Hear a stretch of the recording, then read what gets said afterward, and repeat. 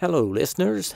As an enhancement to your listening experience, I am now going to present these archive episodes unedited in their entirety, which includes all of my afterthoughts.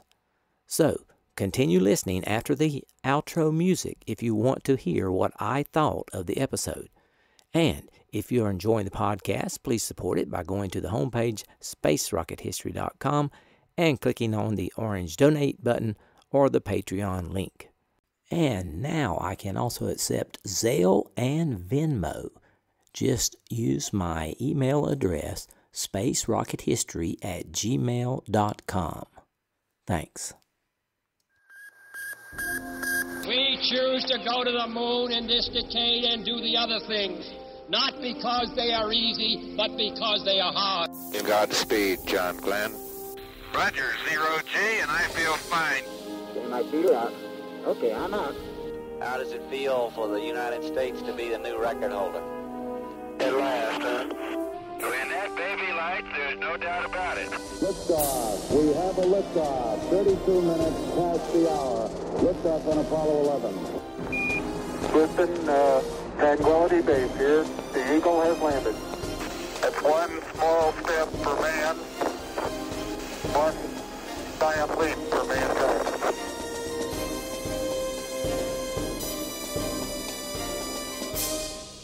Hello and welcome. This is Michael Annis, and you're listening to episode 257 of the Space Rocket History Podcast.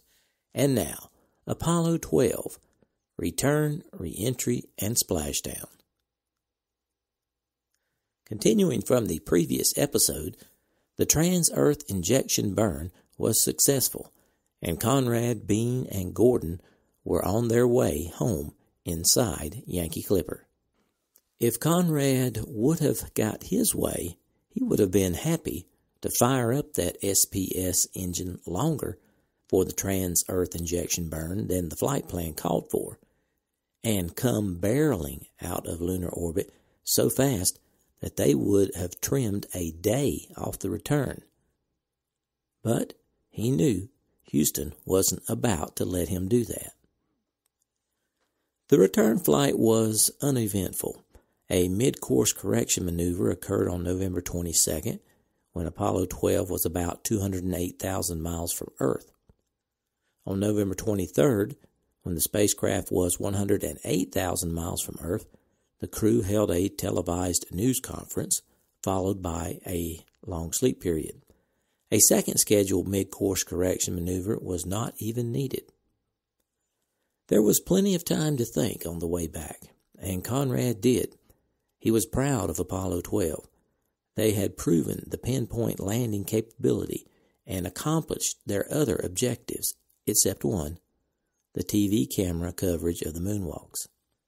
But now, with pinpoint landing capability, astronauts could go to the places the scientists wanted them to. Along with Conrad's immense feeling of elation and satisfaction, there was something else, something he hadn't expected. After 7 years of eating, sleeping, and breathing Apollo, he had finally completed his mission. And it had been near perfect. And now, just like that, it was over. The flying had been brief but challenging. The sights had been the most spectacular of his life.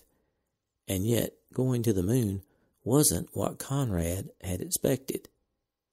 Yes, it was spectacular, but it wasn't momentous. Looking back on it, now he couldn't shake the feeling that his mission had been so much like the training that it was almost anticlimactic. Take away the weightlessness and the view, and he might as well have been in the simulator. 7 years ago, Conrad told himself that if he made it to the moon, he wouldn't let it change him, and he had no worries that it would. Conrad kept these thoughts to himself as Yankee Clipper headed home, and he had no idea whether his crewmates felt the same way. He was quite surprised when Al Bean turned to him one day and said, It's kind of like the song they called, "Is That All There Is?" It was just like Al could read Pete's mind. During the return, Bean was pretty much out of it, too. Or at least he seemed that way to Conrad and Gordon. He was spending much of his time on the way back to Earth sacked out in his sleeping bag. Not surprisingly, he had peaked for the landing and the moonwalks, and the trip home was definitely anticlimactic. Which brings us to re-entry. Right away, the astronauts realized they could see the horizon of the Earth. For the first time in 10 days, the Earth loomed large beyond Yankee Clipper's windows, and Pete Conrad was glad to see it. "Hello, world," Conrad said. Conrad had flown twice in Earth orbit, but now something looked different. It was the speed. He realized they were traveling much faster than he ever had on Gemini. Bean glanced out and saw the Hawaiian Islands moving past with astonishing swiftness. "Look out your side window," he told Gordon. "Son of a gun," Gordon said. "Making knots, aren't we?" That was an understatement. 10 days ago, their Saturn V rocket had catapulted Bean and his crewmates out of Earth's gravitational clutches. Now their home planet was pulling them back at more than 24,000 miles per hour, 12 times faster than a high-speed rifle bullet. "Boy," said Bean, "we are really hauling." "You're going to slow down in a minute," Gordon said. 15 seconds. "Okay," Bean said, standing by. 10 seconds. 5, 3, 2, 1. On the instrument panel, a light labeled .05G signaled that Yankee Clipper was beginning to decelerate. Bean looked outside and saw that the command module was surrounded by a pulsating, eerie light caused by friction with gas molecules in the tenuous upper atmosphere. It was like flying inside a neon tube. When the maneuvering thrusters fired, their flame momentarily disturbed the wake, and the craft's turning motions twisted the unearthly trail into a glowing corkscrew. "Mamma mia!" Bean exclaimed. "That is fantastic." "Hang on to your hats, ears, and overcoats, gang," Dick Gordon announced. G-forces built up rapidly as the command module slammed into the denser layers of air, pressing the three men into their couches. Outside temperatures built up to thousands of degrees Fahrenheit. Only the command module's heat shield saved the crew from incineration. Inside Yankee Clipper, they barely noticed any change in temperature. But during the trip back to Earth, moisture condensed in the command module's docking tunnel. Now, the return of gravity sent it raining down on Pete Conrad, who was in the line of fire. "I'm getting soaking wet," Conrad laughed. To Bean, Yankee Clipper decelerated for what seemed like a small eternity. He realized for the first time how fast 24,000 miles per hour really was, as G-forces built up to 6.5 times normal gravity.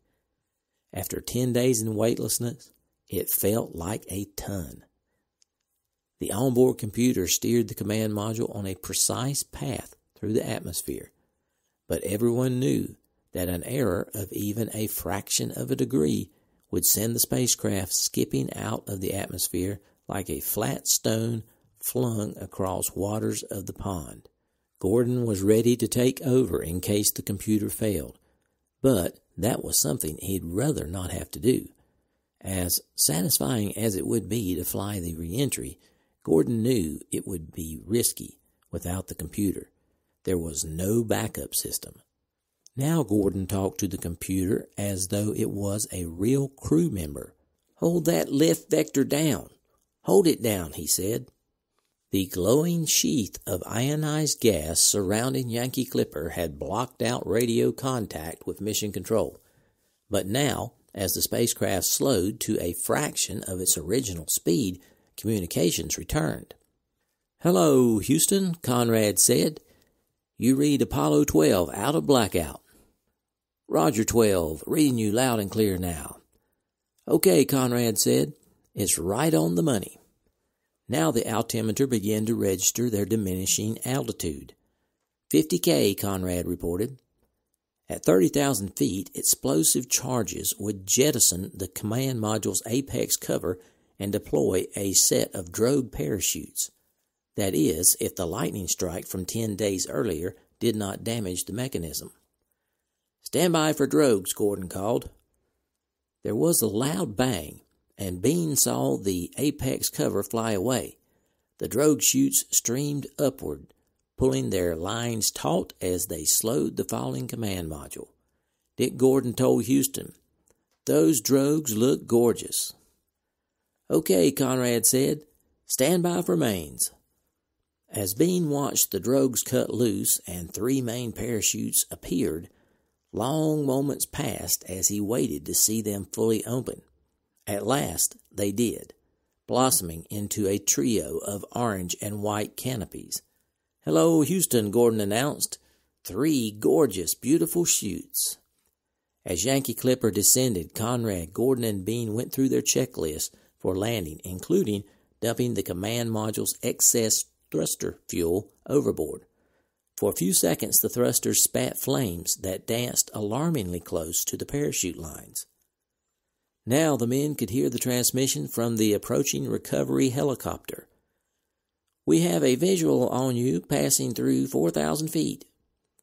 Meanwhile, out in the Pacific, the aircraft carrier USS Hornet was steaming toward the splashdown point. With only a few hundred feet to go, Bean was ready to perform an important task. After the moment of splashdown, he would punch 2 circuit breakers, allowing Gordon to cast off the parachutes.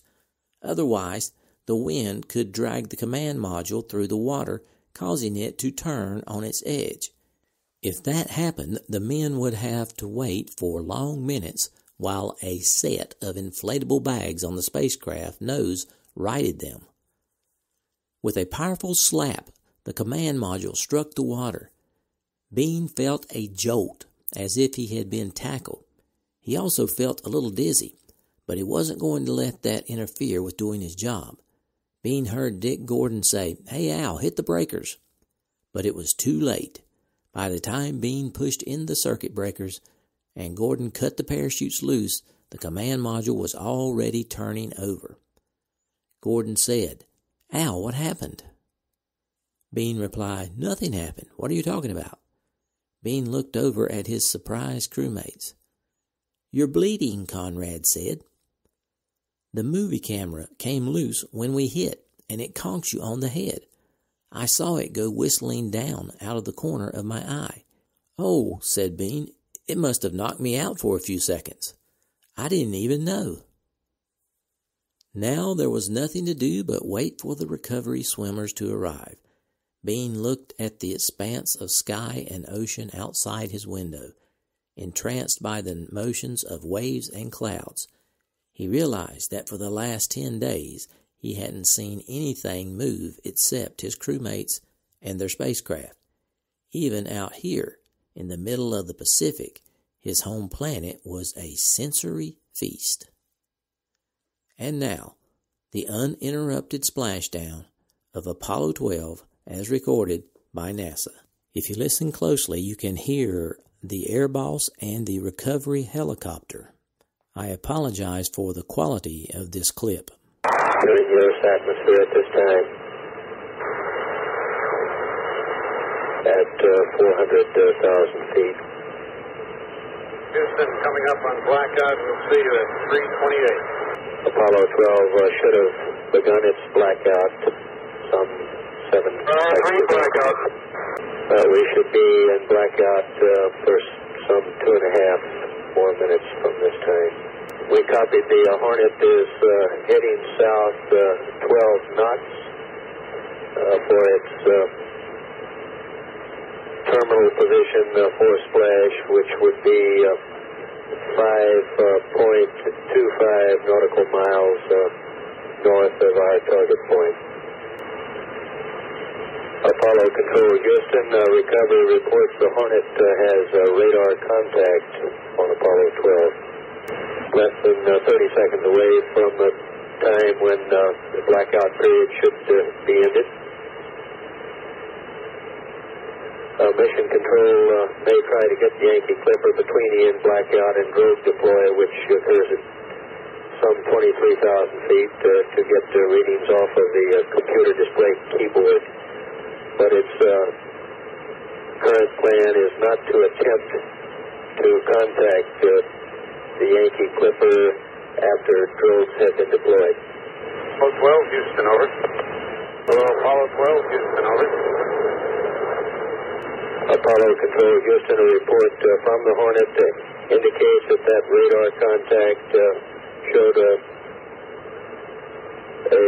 range of 103 nautical miles and a bearing of 261 degrees. Well, reading it loud and clear now.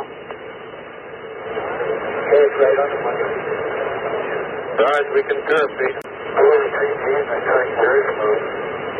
The first time I got it down, but it wiped all the water out of the tunnel.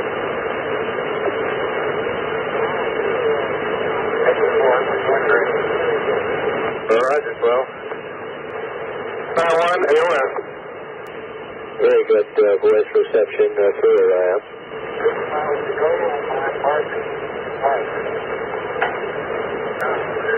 Hornet advises radar contact now with a range of 69 nautical miles,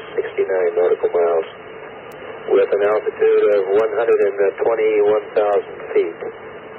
We're about a minute and a half away now from time of drogue deploy. This is Apollo Control Houston. Then we have radar and S10 contacts on you. Roger. Al Bean reports deployment of the drogues, less than 10 seconds away from main chute deployment. Al Bean reports 3 main chutes have deployed. And we're 8,000 feet on the way down in great shape. Well, Houston, give us your lat long, please. Airbots, we read your last clear, we're okay. Roger, Apollo 12. Send your contact report. This is recovery. I am 3 miles north of the 300 radio, 3 miles. I have a visual. He is bearing 1.5 from me, 6,000. I have pretty good shoot. He looks good. The command module is just above the top of the clouds. Apollo 12, this is Airbus. Transmitting and applying. Your primary transmitter is inoperative, switch to secondary, 259.7. Kill your Homer. We have a visual on you. This is recovery. I've lost visual contact. You have my clouds. I'm autoing down. Kelly? What appeared to be smoke from the spacecraft was the dumping of our propellants. This is recovery passing through 3,500. Range 4 miles on the command module. 3 shoots. Looks good. Going into another cloud. This is recovery. Seems to be about 1,500 feet above the water. 3 good shoots. We record splash at ground elapsed time of 244 hours, 36 minutes, 24 seconds. 12 landed stable 2. The inflation bags will upright them. On November 24th, 1969, following the same nominal re-entry procedure scheduled for Apollo 11, Apollo 12 ended its 10-day flight by splashing down in the Pacific Ocean at 15 degrees 46 minutes south latitude and 165 degrees 9 minutes west. Splashdown occurred about 3 miles from the target area and 3 miles south of and within the sight of the recovery ship USS Hornet. The Apollo 12 flight lasted 244 hours, 36 minutes, 25 seconds, which was just 62 seconds longer than planned. The astronauts were taken by helicopter to the Hornet, and during the helicopter ride they changed into protective suits. Upon arrival on the Hornet, they went directly into their special quarantine trailer for the trip back to Houston, where they would wait out the balance of a 21-day quarantine in the Space Center's Lunar Receiving Laboratory. Here's the news coverage of the astronauts walking between the helicopter and the quarantine trailer. And here you see that step now being moved into place by John Stonecipher on the right, Fred Strongholz on the left of the NASA recovery team. The three astronauts now coming forward, and with their respirators on, I'll be darned if I can tell which is who. The three astronauts now walking briefly across the holodeck and into the facility, there to be locked up again. There's the doctor, Dr. Jernigan, and Randy Stone, the technician inside. And they will remain now in quarantine for another 18 days, which is the full 3 weeks. They count the 3-day trip back from the moon as part of that quarantine. The helicopter number 66 being rolled away from that spot. It will be taken back to the flight deck, where it too will be decontaminated. It will be filled with formaldehyde gas, and that presumably will be the end of all moon bugs, if there are any in there. Now you see a picture of the... Now, safely inside their trailer, the three men were just happy to be back on Earth. Pete and Dick sipped martinis, watching the flight surgeons sew up the cut above Al Bean's eye, and they lent a hand by sterilizing the wound with the contents of their glasses. As if they needed a reason to be any happier, they received a phone call from President Nixon, who told them, "I'm promoting you to Captain Conrad, Captain Gordon, and Captain Bean." Hello? Hello, sir. Hello. Commander? Commander Conrad here. Are you all three on? Yes, sir. We're all on the phone. Well, I'm just delighted to have this opportunity to welcome you back, and I only wish that I could be out there for the splashdown. I can assure you that millions here in the United States and around the world were watching, and I am just tremendously proud, personally, and speaking also representing the American people, of what you've done. As you know, before you took off, we talked on the phone that night, and I invited you and your wives to come to the White House for dinner, and I just want to be sure you can make that date. Yes, sir. We'll be there. Fine. Well, we'll expect to see you after you get out of quarantine. And now there's one other thing I think I should tell you, that I've noticed that you've been responsible for several firsts. You weren't the first on the moon, but you were I think, Commander Conrad, you were the first to sing from the moon, right? And I guess so, sir. That's right. And it was we had the first moon quake as a result of your flight, and the first press conference from outer space. Now, after all of those firsts, I think that the nation wants some recognition, and I've been trying to think of what would be the best way to recognize you. And over these past 10 days, I noticed that Walter Cronkite and the other commentators are always referring to you as Commander Conrad and Commander Gordon and Commander Bean. And I, exercising my prerogative as Commander-in-Chief of the Armed Forces, have decided that you should be promoted, and that from this day forth you shall be Captain Conrad and Captain Gordon and Captain Bean. Congratulations. Thank you, Mr. President. Thank you very much. Thank you, sir. We look forward to seeing you. Yes, sir. We'll look forward to being there. Thank you very much, sir. The astronauts also received a call from NASA Administrator Thomas Paine. But I certainly want to I want to send the appreciations of all of us here in NASA for the tremendous job that you did for all of us. And the scientists are extremely excited about the results that are coming back. They're looking forward to getting at that 90 pounds of samples you brought, and every one of us is just tickled to death with that magnificent job you did. So thanks a lot, fellas. Well, we enjoyed it, sir. It was our pleasure. Yeah, we sure. Thank you, Dr. Payne. We sure did. We were proud to represent the country on the moon, believe me. Fine. Well, I look forward to seeing you out in Houston in a few days. Have a good Thanksgiving. Good night. Sir, the MQF. Right-o. Good night. Quarantine passed easily for the crew, and Alan Bean even realized quarantine was actually a good idea. Not because he and his crewmates had any moon germs, but because it gave them a chance to get through their post-mission reports and debriefings without everyday distractions. Soon, they emerged into bright December sunshine to begin a round of parades, dinner at the White House, and a world tour for the President aboard Air Force One. It was all wonderful, but it gave Bean a new appreciation for normal life.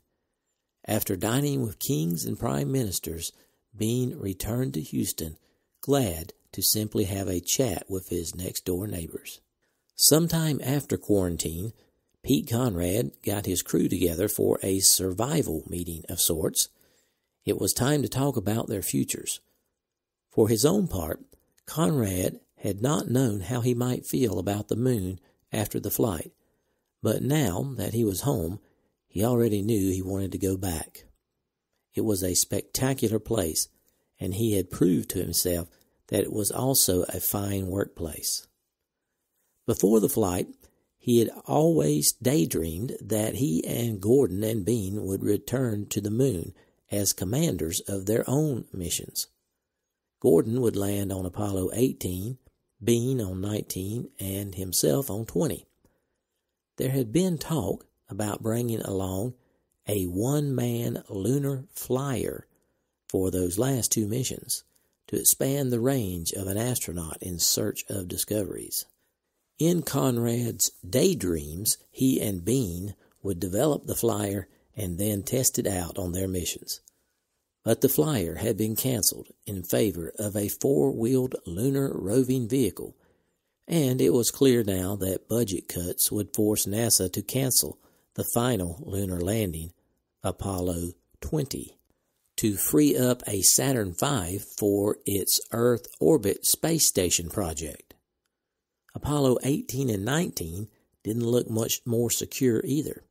For all their jokes about staying together as a crew forever, Conrad, Gordon, and Bean knew they would have to break up. Conrad planned to get out of Apollo and onto the space station project because that's where the available seats were. He told his crew that they should do the same, and Bean planned to take his advice. But Dick Gordon decided to stay on. Going by the pattern of Deke Slayton's crew rotation, he would probably be assigned as backup commander for Apollo 15 and then commander of Apollo 18. Conrad reminded him that Apollo 18 could disappear, but Gordon said he would take his chances. Having come so close to his goal, he couldn't give up now. In conclusion, I want to mention some of the accomplishments of the Apollo 12 mission. Apollo 12 proved that a pinpoint landing on the moon was possible, and the landing was so precise that Conrad and Bean were able to walk to the surveyor. In fact, Apollo 12 was the only moon mission in which the astronauts were able to visit another spacecraft as well as bring pieces of it back to Earth, which led to a better understanding of what happens to equipment exposed to unfiltered solar radiation over a period of years. The Apollo 12 astronauts deployed the ALSEP package of experiments, including a passive seismic experiment, a lunar surface magnetometer experiment, solar wind spectrometer experiment, a super thermal ion detector experiment, and a cold cathode ion gauge experiment. Apollo 12 astronauts performed a selenological inspection survey and returned soil and rock samples from a mare area of the moon. In doing so, they further developed human capability to work in the lunar environment and set records for lunar surface extravehicular operations. They also took photographs of potential future landing sites and future exploration sites. But the Apollo 12 mission was not a complete success. Due to a broken television camera, the 2 moonwalks were not seen by audiences back on Earth. However, for a mission that began disastrously with lightning strikes nearly causing an abort, Apollo 12 ended with nearly every objective achieved and returned the crew safely to Earth.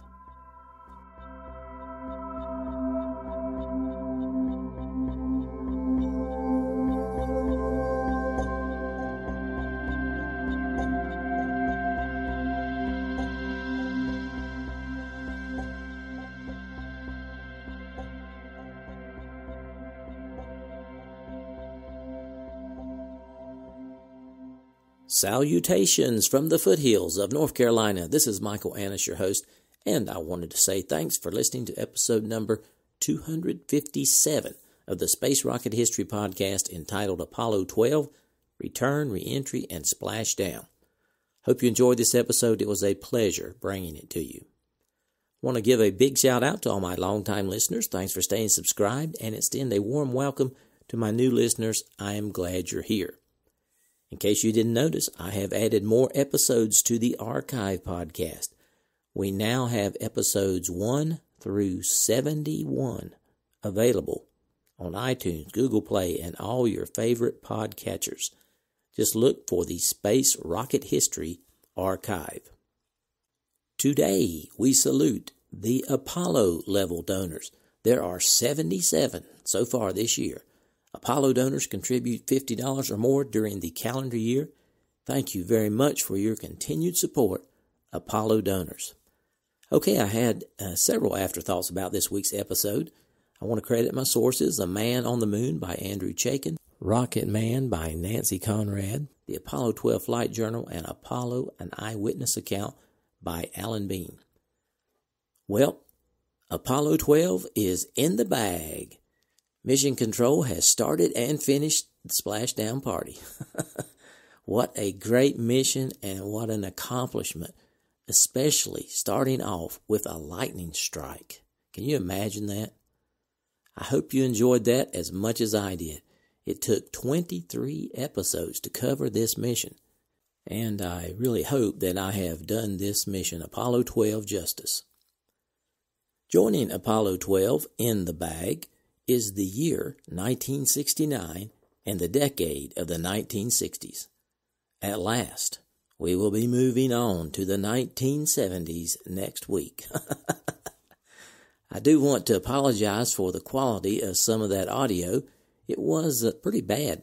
I edited it down and cut out the parts where no one was speaking, and some of the parts I just couldn't make out, so I cut those out as well. So I had a 16-minute clip, and that was edited down to about 5 minutes. Also, I wanted to mention, if you would like to visit the Apollo 12 command module, as of the release of this podcast episode, that is June 7th, 2018, it is located at the Virginia Air and Space Center in Hampton, Virginia. I have been there to see it, and it is worth seeing if you're in the area, so I would definitely recommend it. Now, as Yankee Clipper sails into the sunset, I have just a little bit of bonus coverage of the Splashdown. On your screen, yes, it's a beautiful picture on the screen. A clear, beautiful view of the command module coming down in a big patch of clear sky directly ahead of the bow of the Hornet. There's the module itself, suspended on the spacecraft with its 3 parachutes in the morning sun here in mid-Pacific. We couldn't ask for a better view. If we're lucky, we will also be close enough to get a good picture of the splashdown, which now is about 2 or 3 minutes away. The astronauts have just made a radio report They say all is okay. All is okay. The first astronaut radio report received here aboard ship. Where's Gary? Helicopter pilots told me he thought he could do it in his sleep. They've gone over it so many times, and they have done it in the darkness. They've done it in rough seas, calm seas, so they really should be able to do it. There you see Splashdown. Apollo 12 has ended its flight to the moon and has returned to the mid-Pacific. Okay, I have posted some pictures and the audio for this episode on my homepage, spacerockethistory.com. Hope you check that out. I was pleased to receive 6 donations to support the podcast over the past week. Bruce W. from Atlanta, Georgia donated at the Apollo level and earned his moon emoji. Mark U. from South Dakota sent in another donation this year, moving him to the Soyuz level with rocket emoji. Scott H. from Washington donated at the Soyuz level. Christopher L. from Australia donated at the Vostok level and earned his moon emoji. Jeffrey H. pledged on Patreon at the Apollo level, and X Machinist pledged on Patreon at the Vostok level. Our Patreon donors are still at 171. We lost 2 and gained 2 over the past week. Our goal is to reach 218 for 2018, and our overall donors have reached 269 with a goal of reaching 418 in 2018. For those of you enjoying the content provided here and have not donated yet in 2018, please consider supporting the podcast if you're financially able. Keep in mind, Space Rocket History is entirely listener-funded. I depend upon your financial support to keep the podcast going. To support the podcast, go to the homepage at spacerockethistory.com, click on the orange donate button or the Patreon link. All donors are rewarded with their name on the donors page at the level they choose to donate. Now, for those of you who have already donated in 2018, I certainly appreciate it. I have another surprise to give away this week. To select the winner, Mrs. SRH gave every 2018 donor a number. Then she put the range in Google's random number generator and got the number for John Graham. John Graham, if you would email me, Mike at spacerockethistory.com, and tell me your address, and we will mail this out to you. Congratulations, John. Okay, folks, that's all I've got for this week. I hope to have episode 258 posted by next Thursday. So long for now.